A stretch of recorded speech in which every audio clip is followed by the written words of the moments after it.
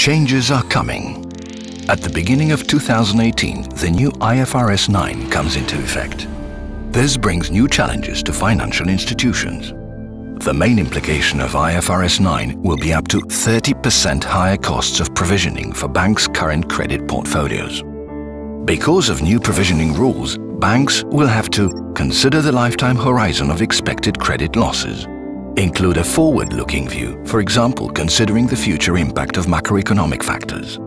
A new category called Bucket 2 will be introduced for loans that are still performing but are of deteriorated credit quality.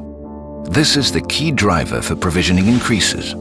As much as 10 to 20% of the current portfolio may fall into this category. By combining accounting knowledge, credit risk modeling experience, and advanced programming skills, we have the response to these challenges. Here is how it works.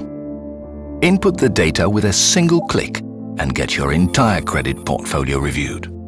On the basis of our proven methodology, you may further parameterize the results in line with your objectives, for example, considering staging criteria. The calculation of provisions of the entire portfolio takes just minutes. Get the results in the form of an interactive report.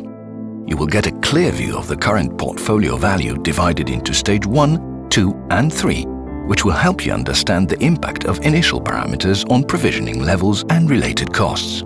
You can change the parameters of your analysis to create various operational scenarios, compare the scenarios and visualize the results using dynamic charts. Remember, you have only until January 2018 to adapt current solutions to the amended IFRS 9 requirements.